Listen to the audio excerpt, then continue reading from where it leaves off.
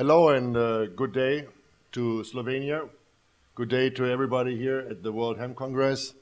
And hello and good day to the world. First of all, thank you also, Paul, for the thrilling and motivating introduction. And thank you, Maida, for making this Congress happen again. I'm honored to be here, and I will give you a short presentation on the current overview on EIHA, the European Industrial Hemp Association, and our industry. The latest change on our board of directors was voted and elected on our last general meeting. You can see here the resigned our former president, John Hobson, after 11 years of very successful work for our association. He resigned, and our new president was elected on 31st of May, Mark Reinders of the company Hemp in Holland. We also have a new deputy elected on that general meeting. It is Sylvester Bertuccelli from Interchambre in France, and we have a complete new member, new board member. It's Boris Banas from Hemp All Europe. The present hemp industry, you can see on this map, the little symbols, the hemp leaf symbols are our association's regular members. And we got 14 regular members in total right now, and 122 associate members from 35 countries worldwide. The last year was a record year for the cultivation area in Europe with 25,000 hectares. Also with the members, regular members and associate members of our association, and also with the attendance and visitors of our last conference. You can see the numbers again, and we have a very strong increase of members in the last years. Our association cooperates, of course, with associations all around the world. You can see them named down here on this slide. And it's very important to exchange the information that we gather and that we summarize on every different continent of the world to help each other to fully understand the potential of the hemp plant. Here you have a little nice slide to see the country distribution of our members. Still Germany and the Netherlands, and meanwhile also the United States have the largest number of members in our association. And here you have the 14 regular members as they are currently. One of the biggest decisions of our last general meeting or actually the second last meeting, was already that we created special interest groups for specific topics, specific issues that need our attention. And for all regular members, it is possible to join the groups, to share the know-how, to share ideas, and also, of course, to gather the solid scientific data to, for example, work on the CBD issues, on THC, either regarding the crop limit or the food limits or guidance values that are out there and maybe have to change or reconsidered. As I said before, the 13th International Conference of the European Industrial Hemp Association, which was in June, beginning of June this year, was a big success. We never had that many visitors. in total, you can see that we have 290 participants from 42 countries, which is a really, really great success. Of course, on the website EIHA.org, you will find lots of information, not only the studies, reports, presentations from every single conference in the past, but also studies or reports that are getting published from different experts all around the world, and of course, especially for the European hemp industries, the latest information of the markets and the latest developments. The hemp cultivation area, as mentioned before, has increased strongly in the last years, especially from 2012 to 2015, and 25,000 hectares is a record year, as far as I remember, since 60 years. As an association, we try our best to gather and summarize data. It is very important to have this data available for, first of all, authorities that are that need this information to decide, to rule possible new regulations, maybe even financial support for a renewable resource like hemp. And also, secondly, for the media, we have to get the media's attention to bring up our point. And thirdly, for our industry itself, we need this data to establish a solid overview on the industry's strength, and it will help everybody in the industry to be able to have this data for his own company or for his own venture available. The newest survey will be is already out. The information is getting gathered right now, and we are trying to have all the information available by end of the year, latest, of course, at the next conference in 2017.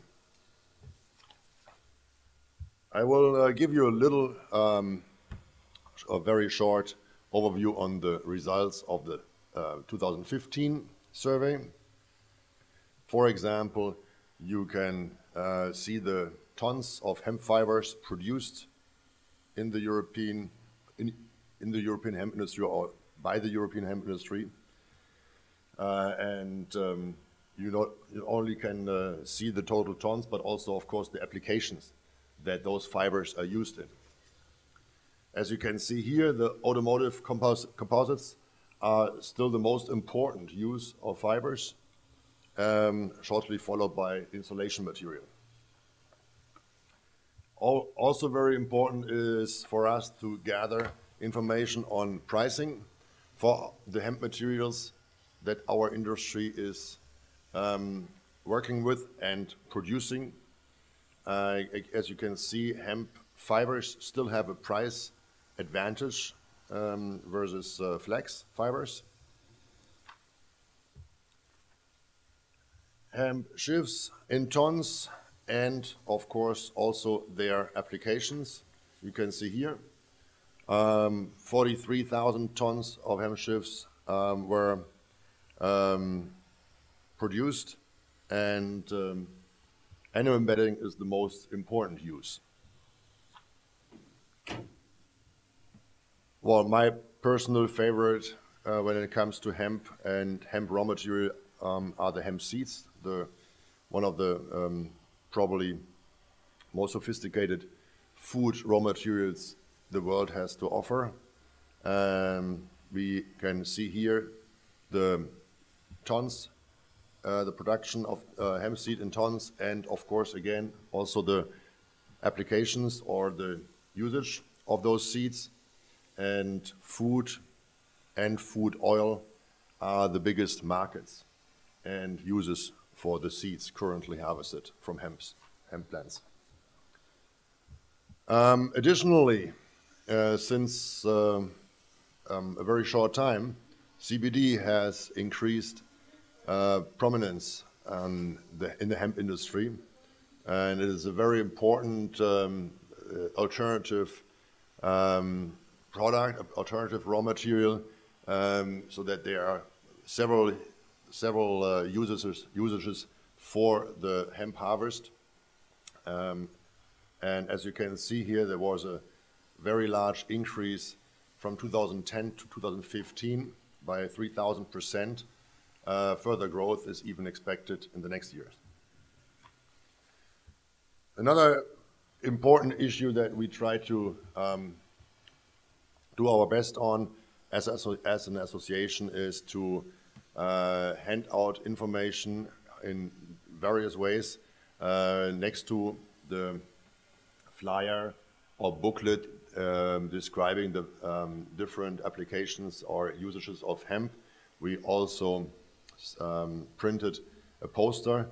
It might be only a small thing, but it's very important to have this information available. There are still a lot of people, especially there are still a lot of authorities that have not either heard of hemp or not have all the information available that they need to be even more interested. And on my last visit to Brussels with Michael Kruse, our CEO of the association, we actually found a poster on hemp and various applications of the hemp plant in the ministry, in the hallway of the ministry, and we were so happy about this that we decided we have to do a new version of this poster to present all the information in a very, very small, focused way. Another big step was the ISCC Plus certification for hemp. It is actually the first certification of natural fiber worldwide, and that was the reason why EIHA supports the cost for all members. For example, my colleague Mr. Delon sits right next to me.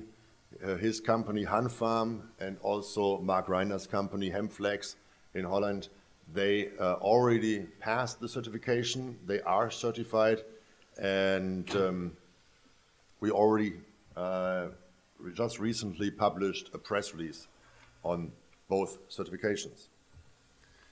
As an example, you can see here how this looks. You can, every member, every fiber producer can apply for this certification, and it is a statement on the international sustainability and carbon certification, which is also very important, for example, for the automotive industry. As you remember from the slides before, is the main and most important customer for hemp fibers. Next to Hanfarm and Hempflex, you can see some other smaller or some also larger companies here on this slide that are have already certified their products or interested in this certification. It is a multi-stakeholder initiative, and it gets governed by the association, by an association with 83 members. The main activities of the European Industrial Hemp Association for the next 1 or 2 years will be position papers, press releases, lobbying, and meetings on the most important issues that we feel and see for the future, for the short-term future. We need an update on THC guidance values for food.